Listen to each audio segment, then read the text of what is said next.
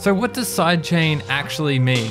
What we're doing is essentially getting a side signal chain, a signal chain from somewhere else, and we're using that to trigger an effect in our project. So we've got this effect, we've put it on our track, but instead of getting the trigger from the track itself, we're getting it from a different track, and by doing that, we can create some really interesting results.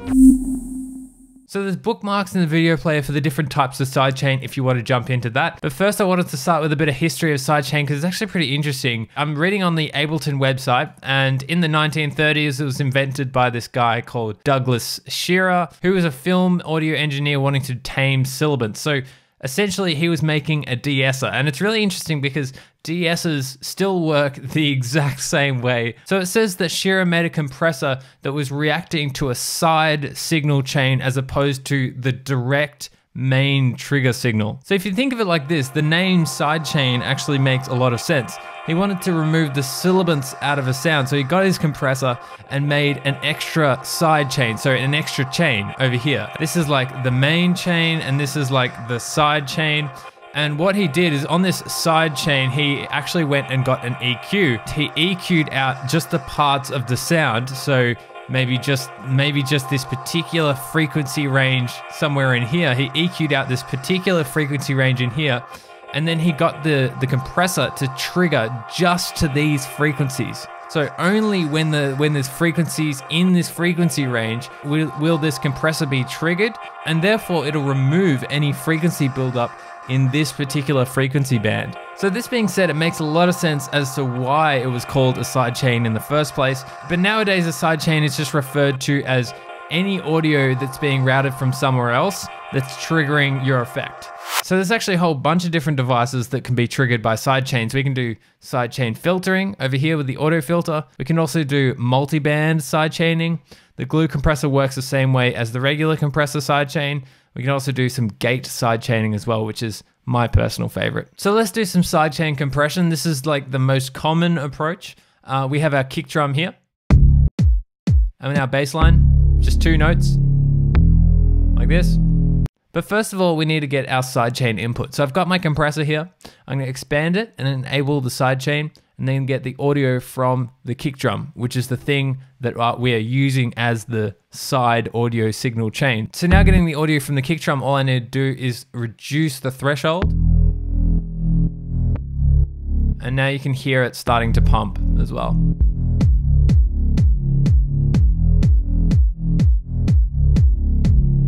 So the difference between this,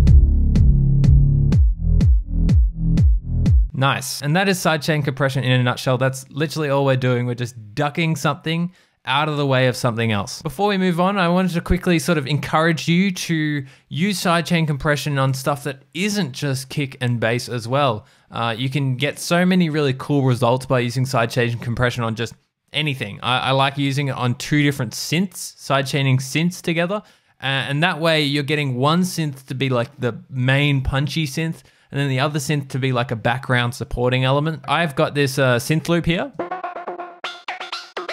And then I've also got this chord loop here as well. And I want to see what happens when I sidechain this synth loop to this chord loop. It's going to emphasize these chords here, and these ones are going to be sort of ducking in the background. So let's solo them together.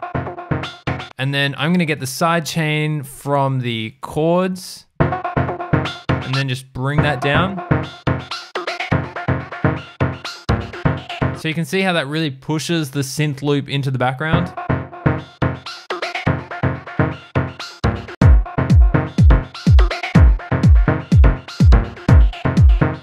Okay, so now we have sidechain filtering. This one is a lot of fun. I've got this pad sound here. I've sort of chopped it up a little bit. Let's play it with a kick just to give a bit more context.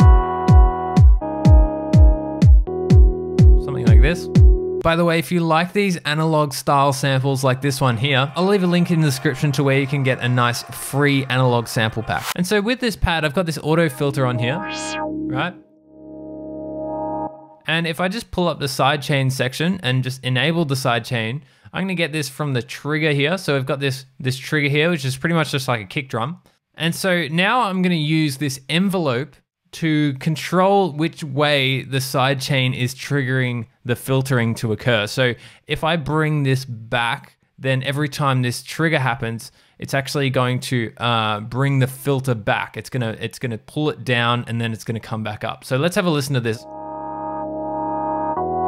I'm just gonna emphasize that a bit more for you.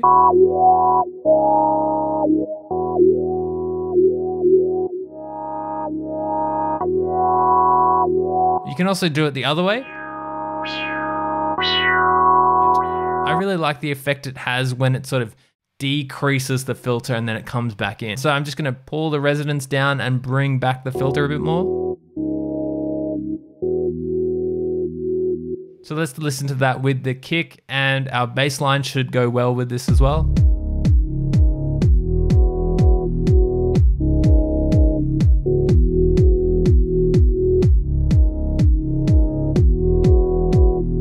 So in this case, I've got this trigger sound here, which is just a kick drum, and I've just programmed it to be playing on particular spots, and that is triggering this filter to pump down and to move around, which is just adding a nice amount of groove to this pad.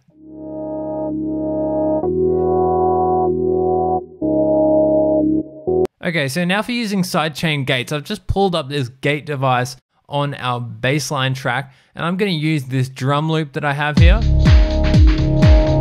It's like a breakbeat drum loop. I'm gonna use this drum loop as the trigger for this gate sidechain. So you could think of it like the opposite of a sidechain compressor. So every time we have the trigger play, it actually opens up and lets some of this bass line through. So it's closed, and then when the trigger triggers it to open, it opens up, lets some of the bass line through, and then closes again. And so what happens when we do this is we're essentially extracting the rhythm of something like a drum loop here into our bass line. So let's have a go at this and see what it does. So I'm just gonna enable the sidechain and get the sidechain input from the drum loop here. So you can hear that. You can hear that it's getting the rhythm from this, right? So the threshold is going to change how loud of the peak that it's going to react to. So let's mess around with this and see what rhythms we can get.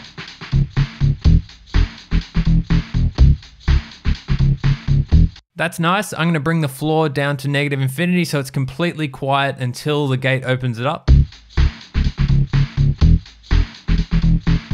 And now we've got a really nice groove by simply not doing that much. So I'm going to enable the kick drum again as well. And then I'm also going to turn on the kick drum sidechain as well.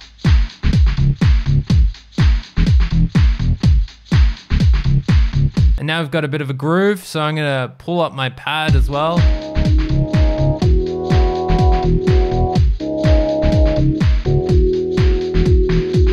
I also have this snare and house loop here just for the sake of completion. So